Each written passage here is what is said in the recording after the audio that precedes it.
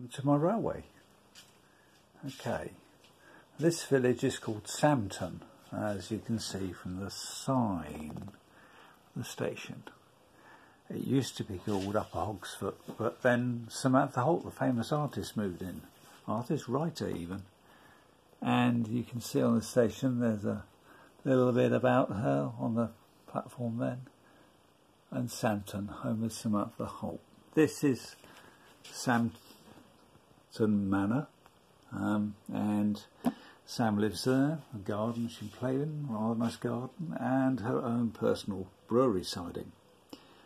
There's her MX-5 and a sports car. Now her father, impoverished man, lives in this little house here with a little well, and if you look carefully you can see there's potatoes growing in his garden. It's all he's got to eat. And over there are her workers' houses, which aren't very good. So, moving on to the rather interesting platform suspended over the railway line.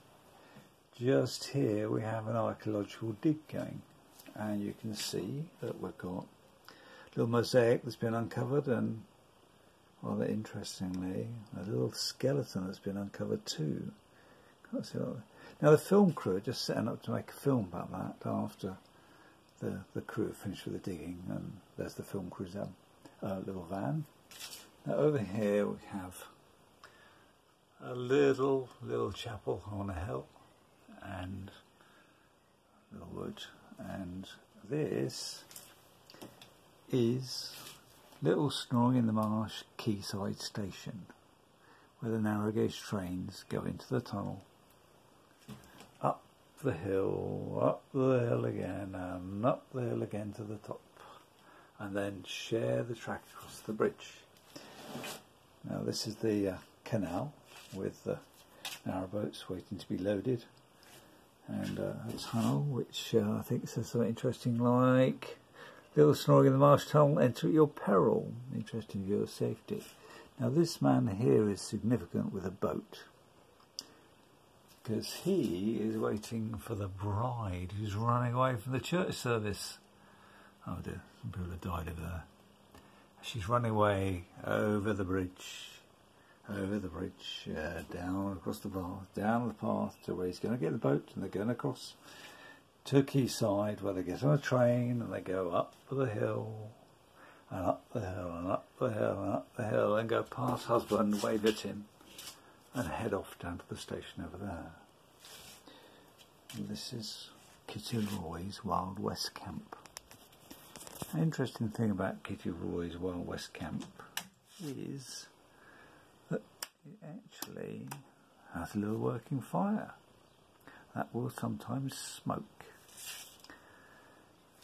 Over here we have the camping coach from our holidays together with a, oops, something's happened to the car.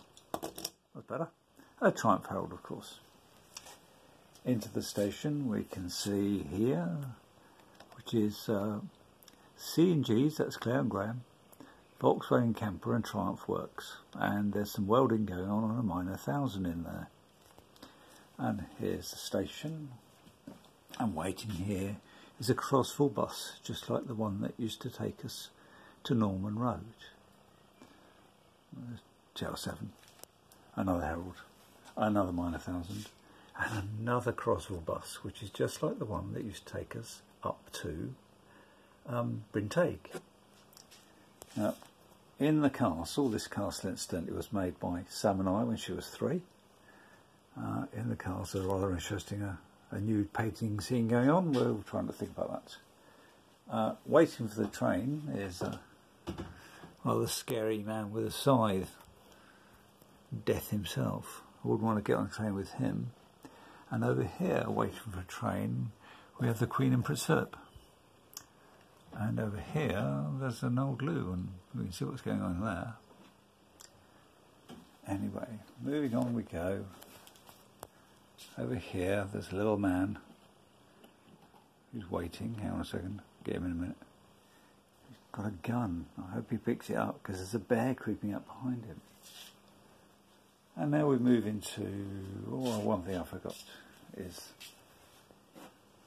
traffic wardens wondering why there's a motorbike fallen over, and the policeman here checking up on somebody that's breaking in. So that's a bit scary. Moving on, that is Little Snoring Station. Moving on, we come to Hogsfoot Junction. And Hogsfoot Junction is still being developed, but we do have a engine shed and we do have the main platforms. And up there is Hogsfoot High Level, where there's going to be a theme park. That should be fun. Okay, that really completes the tour of the countryside of my little railway.